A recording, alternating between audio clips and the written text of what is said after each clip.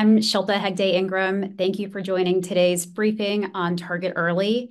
As we've done with past briefings, we will start out with a short presentation from Target Smart Senior Advisor Tom Bonnier, followed by a Q&A session. During that time, you'll be able to submit written questions, or you can raise your hand and we'll call on you. And we will also be recording today's session, so we will have that available if folks need it after. And with that, I will turn it over to Tom.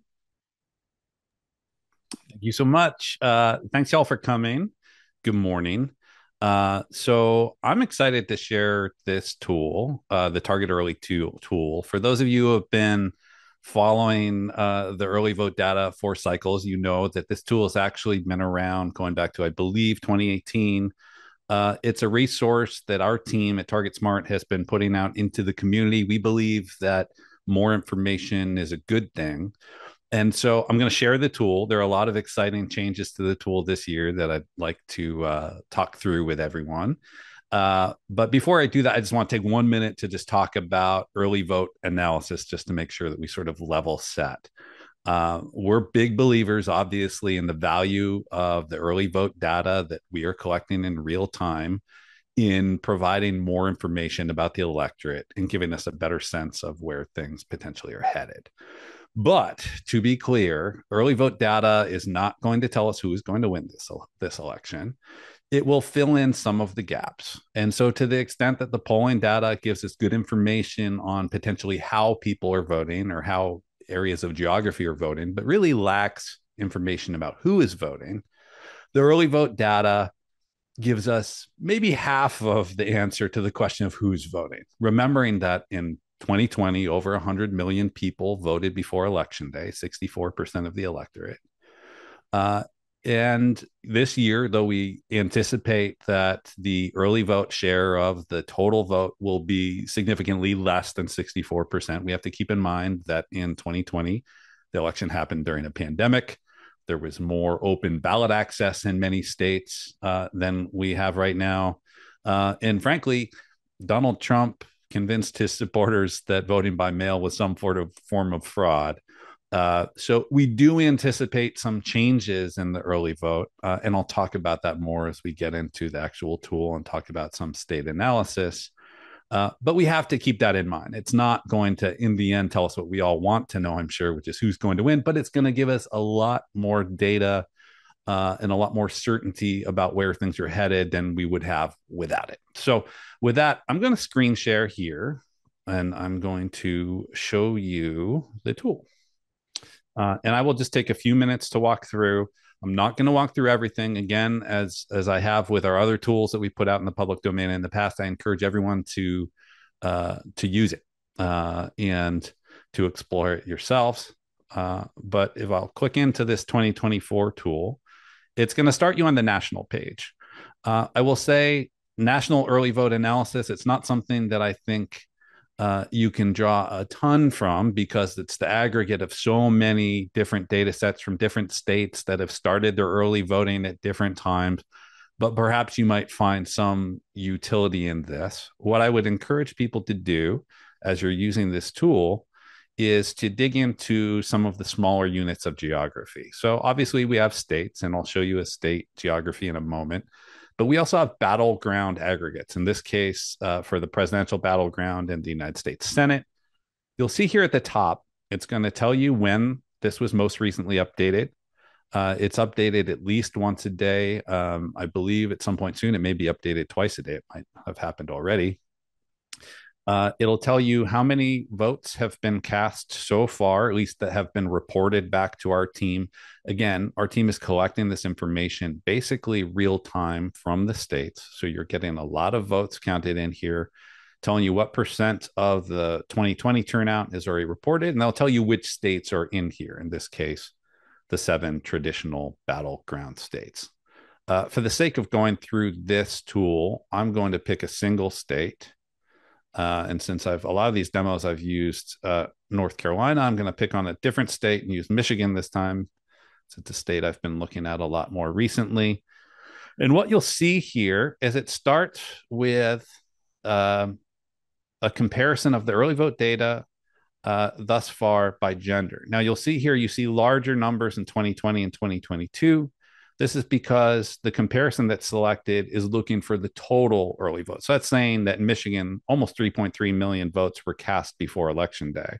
So we're going to change this to the current date in time, which is actually this update went through in the middle of the night. There'll be an update coming out soon that will roll it out for the 21-day update. But here we are. And now it's comparing how many votes were cast at this same time. So again, you see about 1.1 million votes were cast in Michigan up to this point in 2020, 600,000 at this point now, and in 2022, 465,000. Now, again, we have to keep in mind, like I said before, there have been changes in terms of ballot access. Michigan is actually adding early in person that will be starting promptly. But also, you're seeing a lot of more COVID conscious Democrats from 2020, especially younger voters who are expected to pivot back to election day voting, which is why you see the smaller number. But the comparison here that it defaults to is a comparison by gender. And so you'll see here again, I'm not going to go through the full analysis at this moment. I'd be happy to do that after I show you all the tool.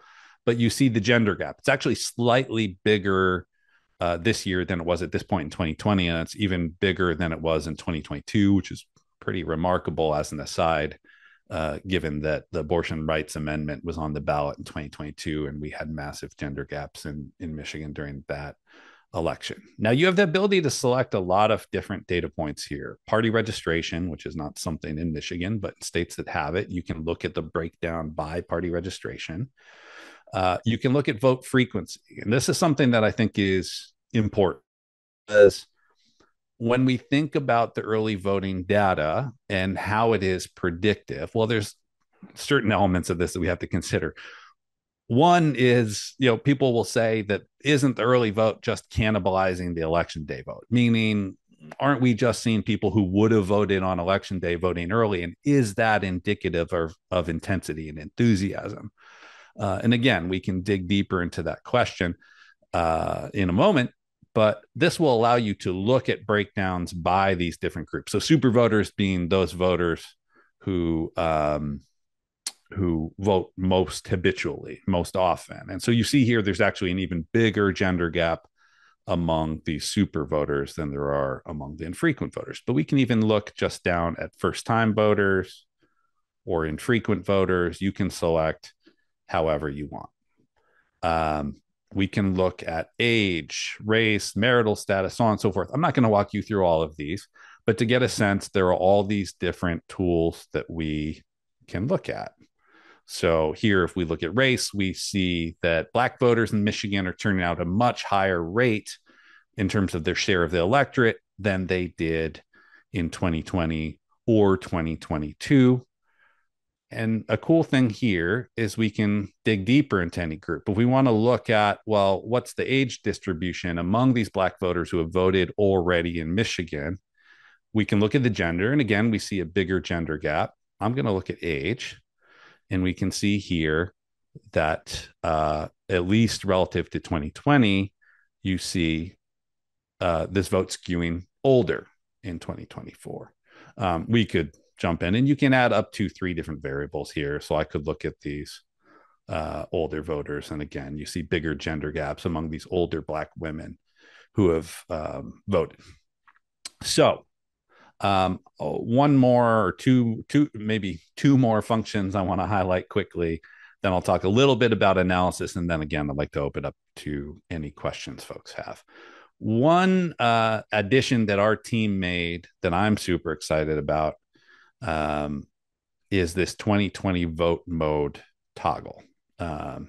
Because again, as I said, we do anticipate that you're seeing sort of a bi-directional trend happening where you're going to see more Democrats, especially younger Democrats who voted early in 2020, go back to voting on election day in 2024 because COVID is no longer a concern for many of them. Whereas you're seeing Republicans put a substantial effort into converting more of their election day voters back to early voting. And while you're not seeing that as much here in Michigan, you are seeing it in other states that we can talk about.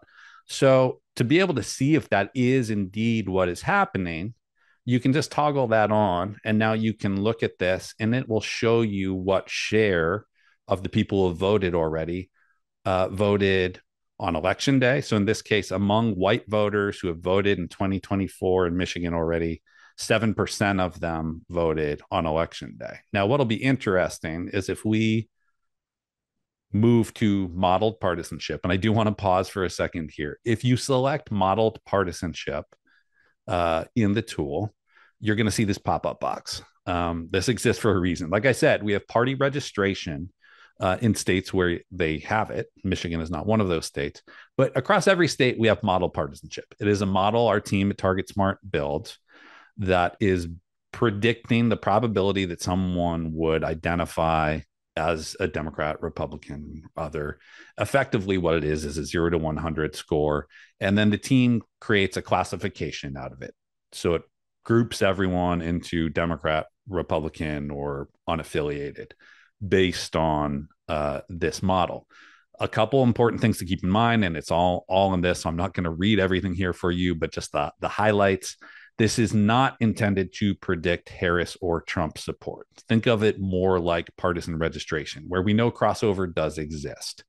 Another important element here is while this partisan model allows you to compare, just like all of the other data points across multiple election cycles, this model is updated by our team on an annual basis. They are always working to improve it, to improve its accuracy, and also just to reflect the partisan trends in the country. So comparing 2024 model partisanship to 2020 isn't the most valid possible comparison, but we still include it in here because we do believe there is value to it. But there is a danger in looking at the gaps in partisan turnout and concluding that actually depicts an advantage for one side or the other. But here we are.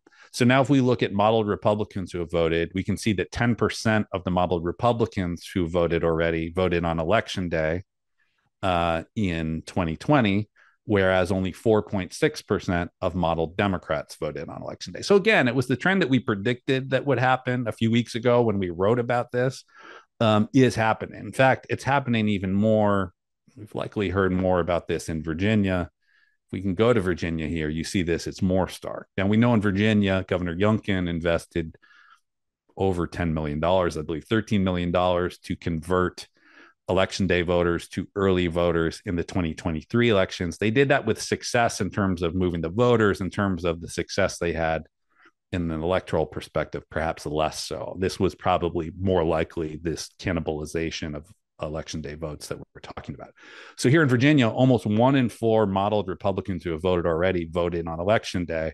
Again, less than 9% of Democrats. So you're seeing that asymmetrical distribution of this early vote.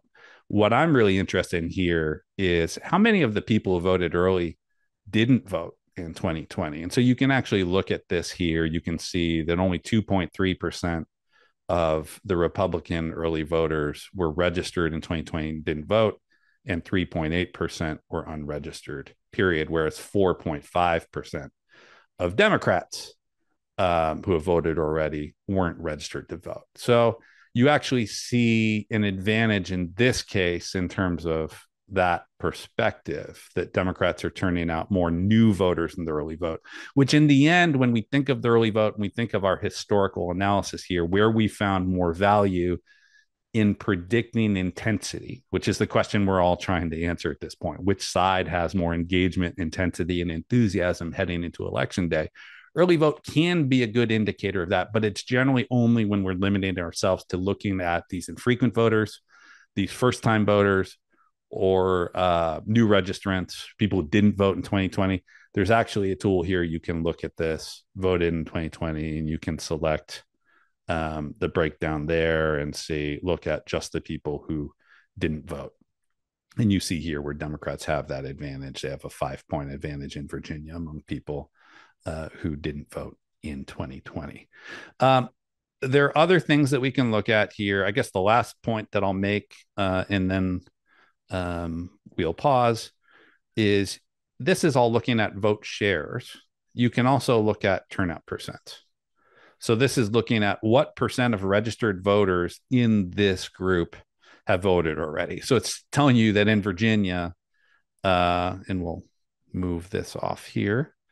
In Virginia, 11.6% of women who are registered to vote have voted already, and 10.7% of men. Especially when we're thinking about the partisanship. Like I said, the partisan model moves around from year to year. So comparing the shares isn't necessarily the most valid comparison, but looking at the turnout percent will give you something perhaps a little bit more helpful. So you see here again in Virginia that the Democratic turnout 12.6%, Republican is 11.7%. So again, there's a lot more we could go into in this tool, but I wanted to make sure we have time for questions here. Hopefully, this gives you a good overview of the tool, how it works. And again, I encourage people to get in, to play around with it, to use it. And I'm confident when you do, you'll find some helpful information. So I'd love to take questions. I do, as folks are, I think you can just raise your hand or put them in the Q&A, and Shilpa will take questions and pass them on. I do want to give a shout out to our team at TargetSmart. None of this is possible without the incredible work they do, starting with the data. They build the best voter file in the business. It is the most frequently updated voter file anywhere on either side of the aisle. Literally several hundred updates over the course of the year. And so, like I said, this early vote data is streaming in real time. Beyond the sort of obvious, what we've talked about here in the analytic utility, the more important element of this is the way that they're able to service our clients, and most importantly, make sure that they're not spending money communicating with these people who have already voted. So I want to give them credit for that. The team that built all the models that are reflected in this do incredible work. And then the team that actually built this tool and continues to maintain it. It is an incredible thing. And the fact that this is something that is made available to the public with this historical context, there's nothing like it out there. And I want to express my gratitude for the work they've done to continue to improve this year after year. So with that, I'll pause, and I'd be happy to take any questions folks have. Great. Thanks, Tom. We have one raised hand from Mark Siegel. Sean, would you be able to unmute Mark, please? Okay, Mark, you should be able to unmute yourself. Yeah, I was wondering if in any of the post-Roe abortion referenda around the country, whether there was early voting, and if so, how did it relate to the final vote? Yeah, thanks for the question, Mark. So, in this case, you can look at, and I think you're referring to 2022 in that case. Obviously, we have the referenda this year. We'll be watching those states very closely in terms of those gender gaps. We know that in states that had those constitutional amendments or ballot initiatives in 2022, you did see those big gender gaps. Again, I went to Michigan before. I'll go back there because I think that's a good example where Michigan did have a constitutional amendment on the ballot in 2022. I'm going to go back to vote share here and look at gender. And so again, we did see fairly substantial gender gap. And again, you look at this gender gap in Michigan 2022 among the early voters, and you might look at that and say, well, it's actually lower than it was in the presidential year. It's incredibly unusual in a midterm election to have gender gaps that are matching presidential years. So you certainly did see that effect. And then we can see when you look at the final election, the final gender gap in Michigan in 2022 was actually bigger than it was in 2020.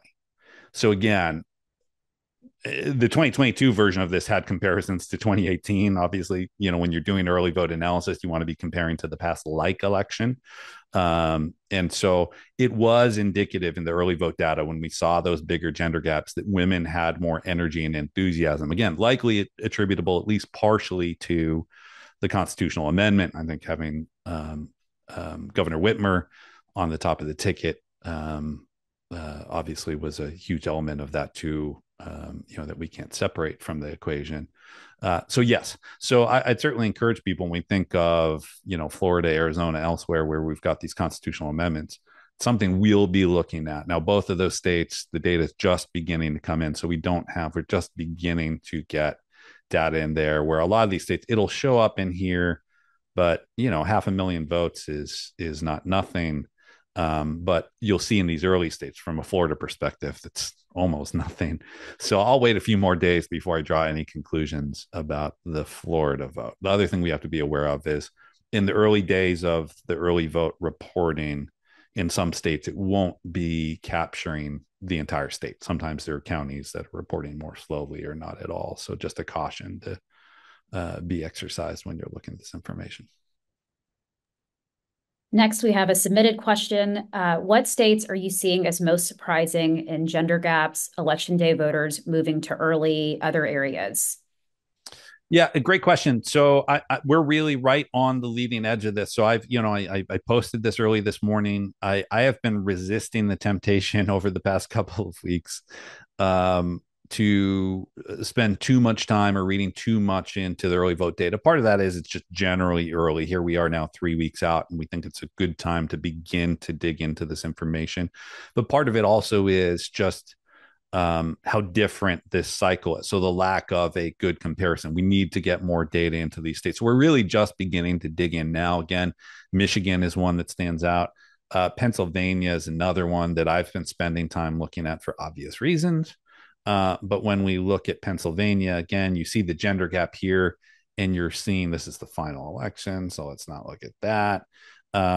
But you're seeing gender gaps in Pennsylvania that are slightly smaller at this point than they were in 2020, but still at a very high level, close to where they were in 2022.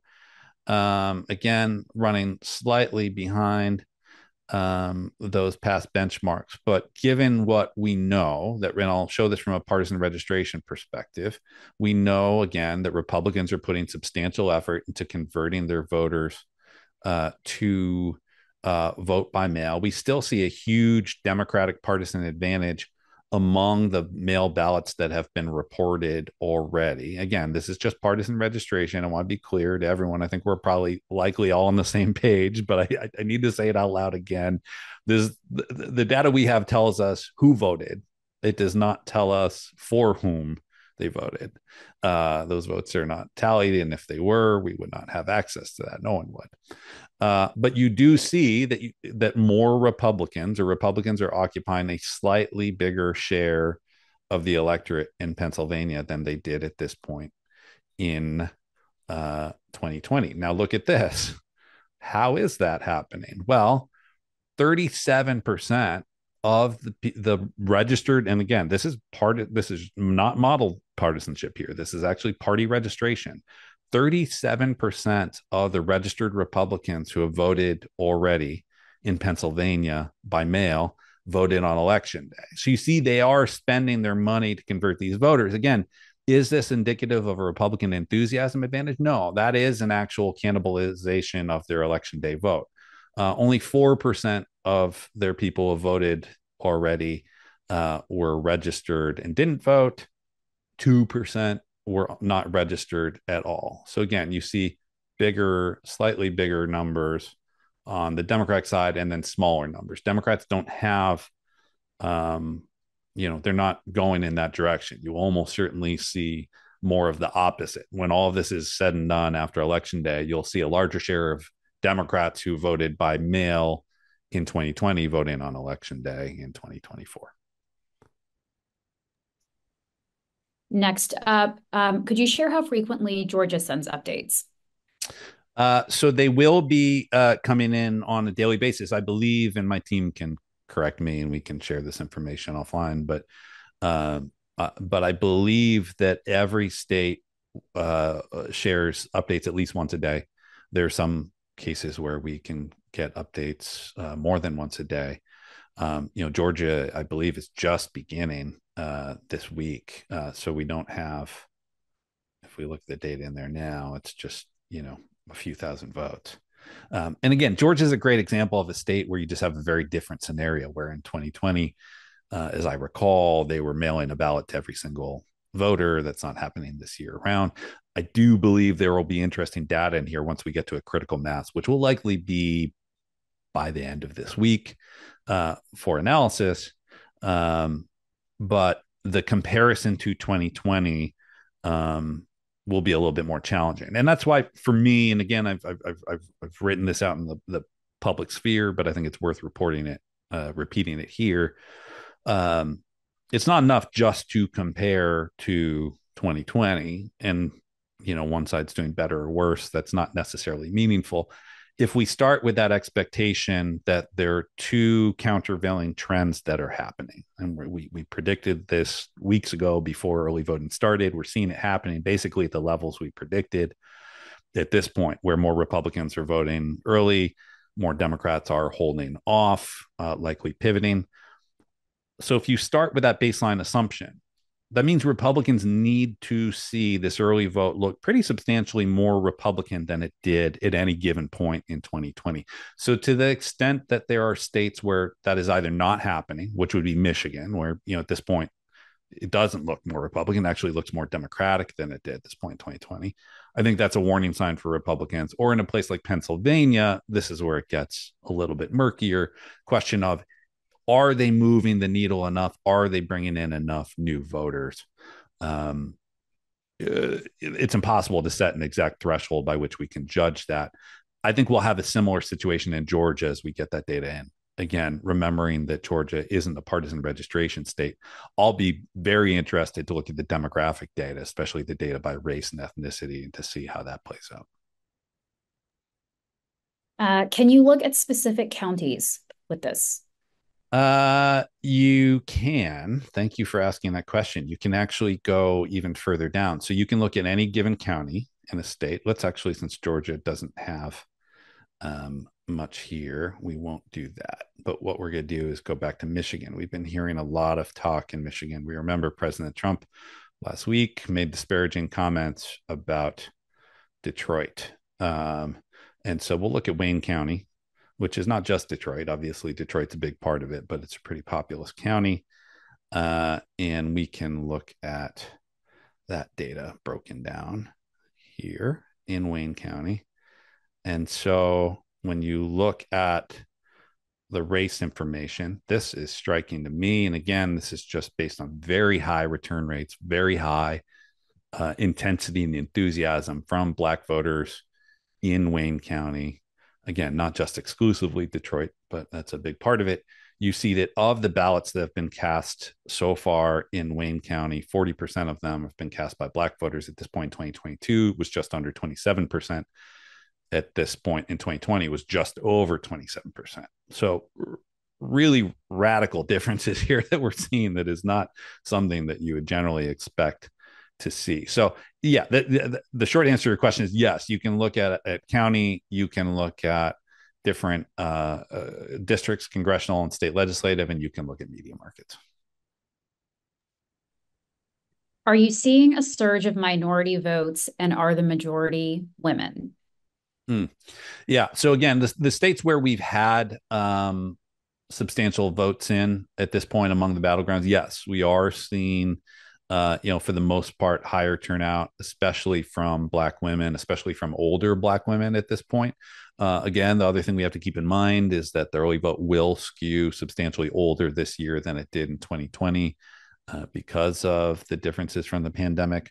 But yeah, we absolutely are seeing that at this point. Another element that I will be looking at more closely as we go forward in the coming days and get more data in. Obviously, we're looking at turnout from Black voters everywhere as a key group. Also looking at AAPI voters, remembering back to 2020, the key role that Asian Americans played in delivering states like Georgia, Nevada, and even Pennsylvania, where you have a not insignificant portion of the vote. So you see here, I'm looking at Pennsylvania from perspective of race and ethnicity. You're actually seeing increases from AAPI voters, where here the vote share among Black voters is actually somewhat down. So we're not seeing the exact same trends everywhere, and turnout from Hispanic voters is almost even in terms of vote share with the same point in 2020. Again, taking into account that Pennsylvania is clearly a state that we can see in the data Republicans have been spending money converting election day voters to vote by mail. Great. Next up, can you speak to Florida? The absentee vote numbers look good before early vote starts for Dems, whereas Virginia does not look as encouraging as past years. Any sage words on this trend, considering expanded early vote has not occurred yet in both states? Yeah, I think that's the big caveat. The caveat at the end, and again, while we currently have the ability to break out the data based on the vote mode, how someone voted in 2020, we don't have the breakouts right now in terms of 2024. That might be something that we're able to add in the coming days. But that's an incredibly important part to answering these questions and looking at the analysis. We know that vote by mail in 2020 skewed overwhelmingly Democratic in most states, in almost every state, whereas early in person was something that, from the Republican perspective, was a little bit more acceptable, right? Donald Trump didn't tell his supporters that voting early in person was fraudulent. And so that was a little bit more even. A lot of states, Democrats had slight advantages. So a lot of that depends on what the mix is in these states. And we have to, again, when we're comparing to 2020, an important context to add when you're looking at these comparisons is what was happening in that state at this point 4 years ago. Had they opened up early in person voting already? Were they mailing ballots out to everyone? And so again, I haven't spent a lot of time digging into the Florida data yet, just because it's still, even though it's almost 500,000 votes, that's still a relatively small share of what will end up being the final early electorate. I have spent more time with Virginia. And again, my conclusion at this point, Virginia obviously they start early in person much earlier. They were, I think, one of the first states to do that. And you do see from a modeled partisanship perspective that it is closer than it was at this point in 2020 or 2022. Again, the caveats being this is modeled partisanship, so it's a different model each year, and the model can move. But also just what we've been discussing. Republicans have invested substantial resources in getting their people to vote early who weren't doing that before. But all indicators are at this point is they're just converting people who would have voted on election day anyhow to early vote. And again, that's not without some strategic importance. As I imagine we all know, the idea of getting people up before election day is helpful to a campaign in general, but also not without its risks. So again, I don't think that exactly answers your question.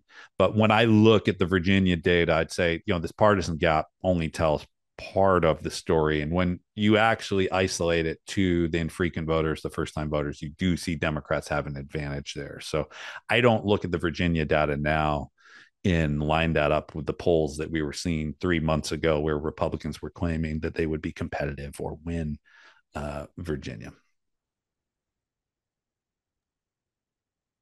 Can you isolate mail ballots in the data?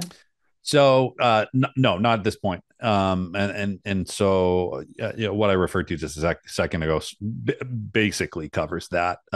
We do have that in the data that our team collects. We do get almost every state, if not absolutely every state, they'll report that. Again, it's just something that we're looking at potentially adding to the tool. Just keeping in mind that our team does incredible work on this site and have done, a lot of amazing things. The top priority is to our clients and the campaigns and winning elections. So to the extent that they have the bandwidth to be able to add that, that's something that you may see pop up on the site, the ability to actually break all of this out based on how the ballot was cast this year. It is an important element of understanding the vote and comparing across cycles. So again, and if that's not something that we're able to add before election day, that's almost certainly something we'll be able to add after the fact. So you'll be able to get, you can go to the targetsmart.com at any time.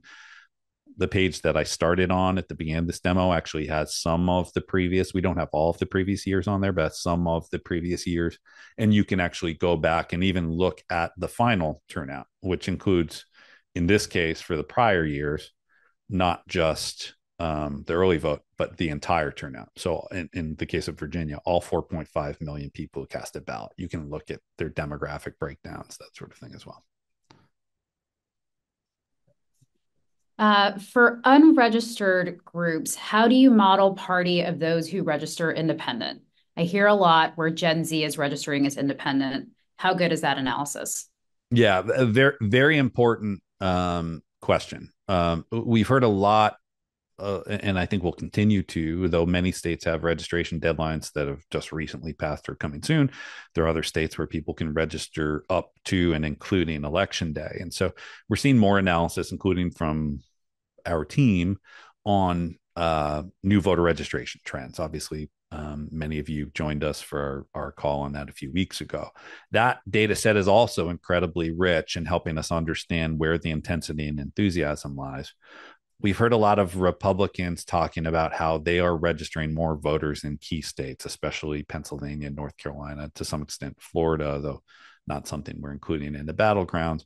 And what is misleading, I think, to the point of the person who asked the question, is where we're actually seeing the biggest increases is in unaffiliated voters. And, part of that is just structural in some cases. States like Nevada that have automatic voter registration that they've implemented in the last few years, where you are automatically registered as an unaffiliated. You actually have to change it if you want to register as a Democrat or a Republican.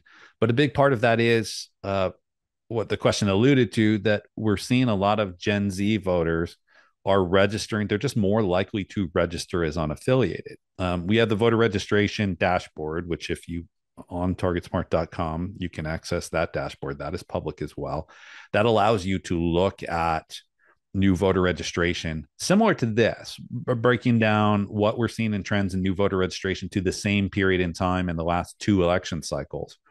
And if you pick a state like Pennsylvania or North Carolina, what you'll see is, number one, that a larger share of new registrants are unaffiliated than in either of the previous two cycles. And that when you zoom in on those unaffiliateds, because the tool allows you to select just to those voters and look at, learn more about them, you'll see that they are younger and they're more likely to be people of color. And so then it raises the question of, well, what's the impact of that? Is that a sign of those voters moving away from the Democratic Party? And, while the polling data has been somewhat mixed on that, when you look at the polls like the Harvard IOP poll, those polls that are looking exclusively at that group, it's not a subgroup of 70 people they spoke with, but it's literally multiple thousands of those individuals. You're not seeing that. You're actually seeing that Gen Z is still overwhelmingly Democratic. And so all of that to say, when we think of that in the context of this early vote dashboard, that's something else that we'll have to take into account. And the modeled partisanship, generally the party model will pick that up, because the party model relies on large, very large sample surveys, much larger than any poll you would see nationally. And so if you look here in Pennsylvania, we see these numbers in terms of registered partisanship. And I don't know, we're doing this live, so we'll see what it shows, but it's plus 46 in terms of registered party. But you see, when you look at model partisanship, unaffiliated goes way down. The Dem number goes up 72.7. So it's able to sort of parse that out. I don't believe we have enough votes in we do have enough in North Carolina. You could look at the same in North Carolina, where you have party registration. So you see something very similar here. In terms of party registration, it's plus 10.5 Democratic, which is actually just eyeballing this. Not bad. But then in terms of model partisanship, it actually goes up to plus 14 Democratic, because of exactly what the person who asked the question is getting at, I believe. We can actually look at these unaffiliated voters and we can see racial breakdowns. And yeah, that's all in there. So, but yeah, very important part of this analysis is better understanding unaffiliated voters. I think it's something, frankly, that the public polls might generally be the source of volatility. And some of these public polls where you are seeing volatility is the difficulty in having a stable representative sample of unaffiliated voters, given that we know there are core Republicans and core Democrats hiding out among the unaffiliated. Next up, can you provide insight comparing Republicans versus Democrats' new voter registrations across all demographics in some key states like Arizona and Pennsylvania, for example? Yeah, so that's another one. I'd recommend folks if you go to the voter registration dashboard, it's built exactly for that. So if you go to targetsmart.com, it should be linked from the homepage, or if you don't see it there, there's an insights section, and it'll be prominently featured there. I encourage you to go there. It'll allow you to look at any individual state. It'll allow you to look at the new registrations. Keeping in mind the trends that we've been reporting on here. You see these big increases after July 21, when Vice President Harris became the nominee, was endorsed by President Biden. Big increases in registration rates among younger voters, women voters, and voters of color. Overwhelming increases among young women of color. You saw secondary spikes around the convention, the presidential debate, the Taylor Swift post, and then National Voter Registration Day, all creating their own spikes. So you can track those. Now, we have to keep in mind, new voter registration stats don't come in like early vote data, in that they aren't coming in real time. Early vote data is coming on a daily basis. We get a list of these are the people who cast a ballot in this state in the previous day, whereas new voter registration data just takes a little bit longer. So on that site, you'll see there are updates there, but it's going to lag generally by a couple or a few weeks, depending on the state and how quickly the state updates their file. Okay, Tom, and being mindful of time, I think we have time for one more question. So just a couple of specifics. Does the absentee category equal mail-in ballots? And does the data include overseas expats and military votes? Yeah, great questions. So, and I will say this gets confusing when we talk about these things online because the lingo is not always consistent. So broadly, when we are talking about in the context of this site and generally, if you see something that I'm writing out there, like I try to be more clear about this, but often fail. When we're talking about early votes, it's generally just talking about any vote before they're cast before election day. Obviously, here we refer to early in absentee vote report. So absentee generally is going to be referring to votes that were cast by mail.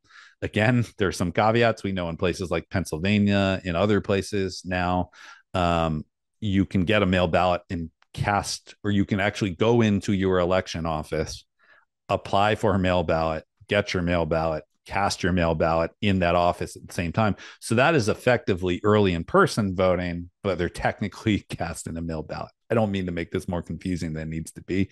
For me, it's a little bit easier just to refer to it all as early voting. Votes cast early, meaning before election day. But this does include any votes that were cast before election day are going to be included in this dashboard. The question of the overseas ballots, again, no two states, or what I'll say is not all 50 states plus the District of Columbia are going to do it exactly the same way in terms of what they report, how they report, when they report it. But generally, yes, they're just giving a list of people who voted, regardless of where they live, whether they're overseas or not. With the caveat that we know that the overseas ballots are going to take longer, and that in many states you will see more of those coming in even after election day. That's the other thing that we have to keep in mind is that this is reflecting the votes are reported in terms of the people who the states have reported as having cast their ballot. They've checked them off. This ballot came in.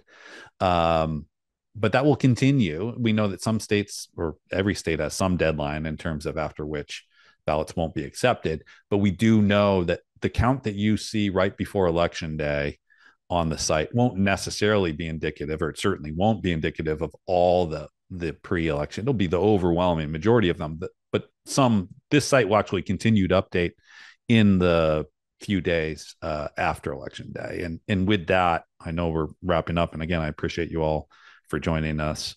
If you have follow-up questions, please send them our way.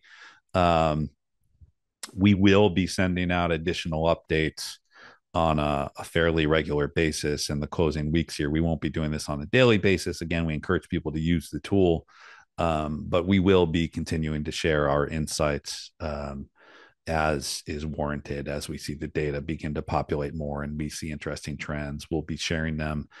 Make sure you are on our mailing list. We'll be sharing them on the insights page that you can see here, linked at the top. And of course, I'll continue to share insights on Twitter and Threads. Great. Thank you, Tom. And thanks everyone for joining. Thanks, y'all.